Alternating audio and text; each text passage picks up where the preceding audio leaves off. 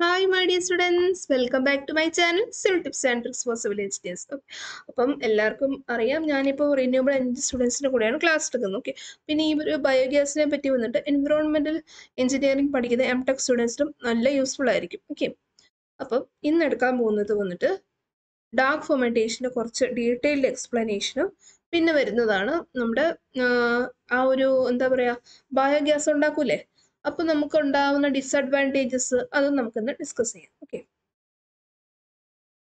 the biogas is pre-treatment, means first we have to pre-treatment, like we are adding water and all, then it is fermented for several days, like 14-15 days. That gas will be released. Okay, then the hydrogen gas is released and organic acids also released. Okay, this is the means by producing the hydrogen, okay, is called dark fermentation. Okay, C6H12O6 plus 2H2O gives 2CH3 COOH plus 2CO2 plus 4H2. Okay, then acetone butanol ethanol fermentation. Okay, it is also called Weismann's process. This process uses bacterial fermentation to produce acetone and butanol and ethanol from carbohydrates such as starch and glucose. Okay, like butanol and all, we are butane. Okay, main butane we are using as our Bharat petroleum gas.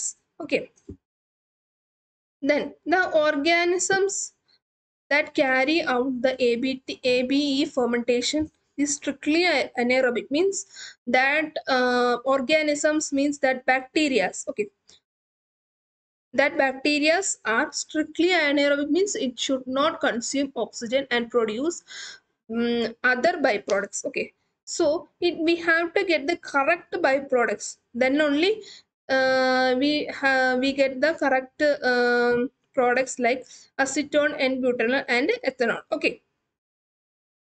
the ABE fermentation produces solvents in the ratio of 3 parts like acetone and 6 part of butanol and 1 part of ethanol. Okay, it usually uses stain in bacteria from class Clostridium, and Acetobacter. These are all bacteria. Okay, which is most well studied and widely used.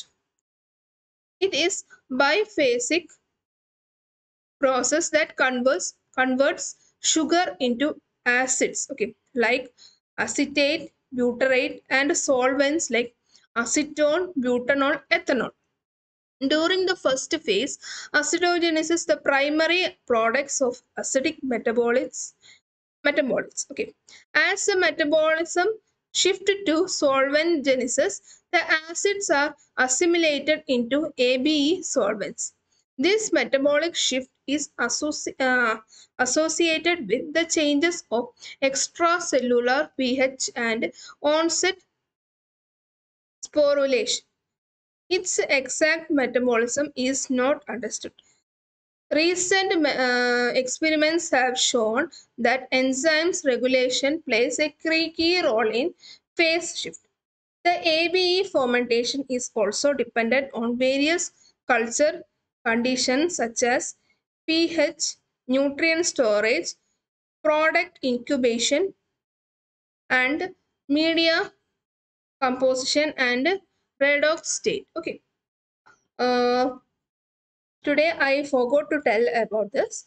Means if you like my video, please subscribe, share, and like my video. Okay.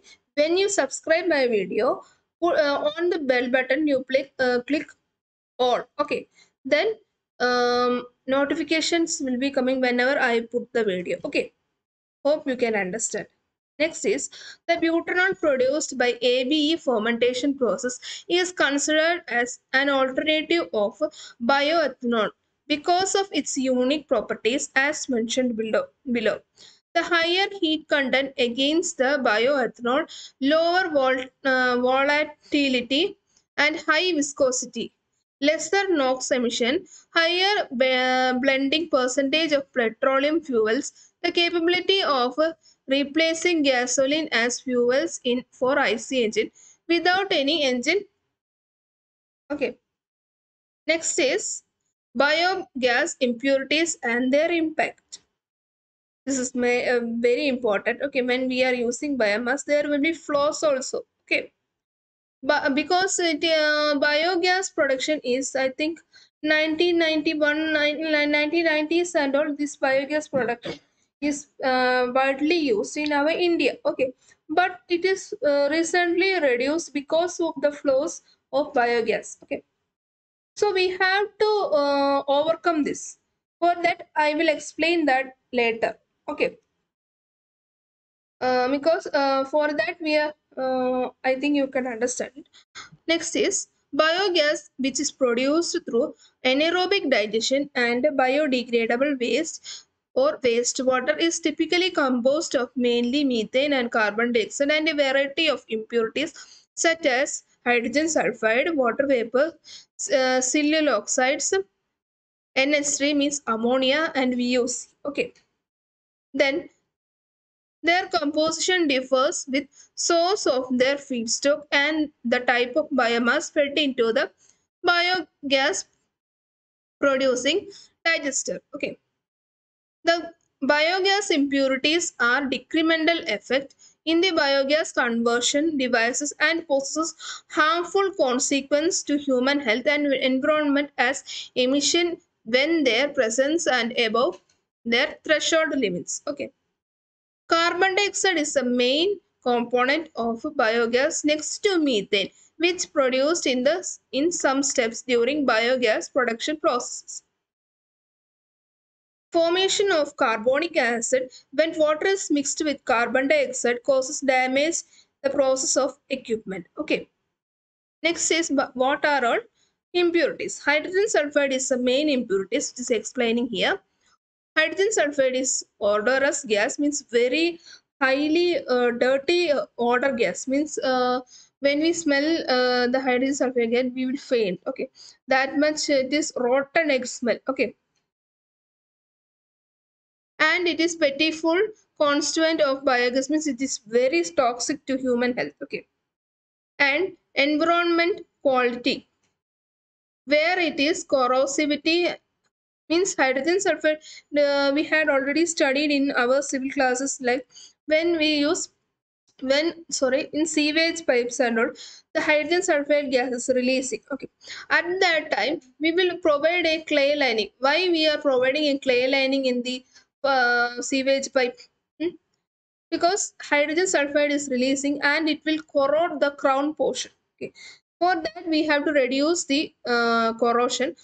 We are using clay lining. Okay, the main source of hydrogen sulfide is originally bonded sulfur compounds from proteins means uh, SO, SO4 2 minus through sulfate reducing bacteria SRB.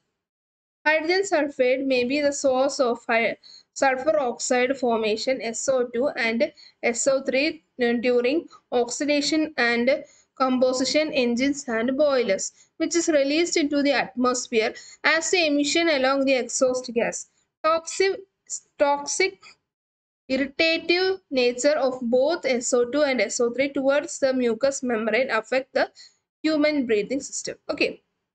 Today I will wind up this class. Next class I am going to discuss about the continuation of this topic. Okay. Thank you and all the best for your exams.